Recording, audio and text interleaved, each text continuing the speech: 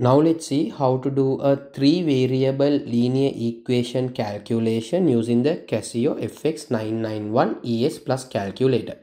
So first you have to on the calculator, then you have to clear the memory. How to clear the memory? Press shift, then you have to press 9. Then you will get a screen like this. You have to clear everything which is there in number 3 all. So then yes, press equals, then you have to press the key AC. So now everything is clear. Now you have to enter the values. So press this mode button. Then you have to go to the EQN equation which is there in number 5. Since in this particular question you have 3 variables, you have to select the second option.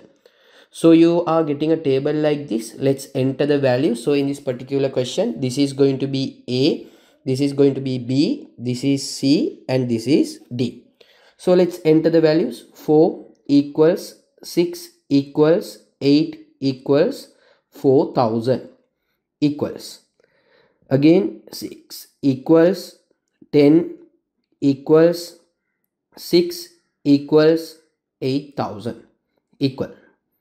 Again 8 equals 5 equals, next one is negative 6 equals 14,000 equals. So we have entered all the values. Now we have to get the answers. So press equal again.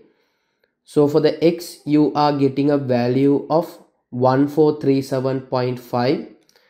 For the Y you are getting a value of 125. For the Z you are getting a value of negative 312.5.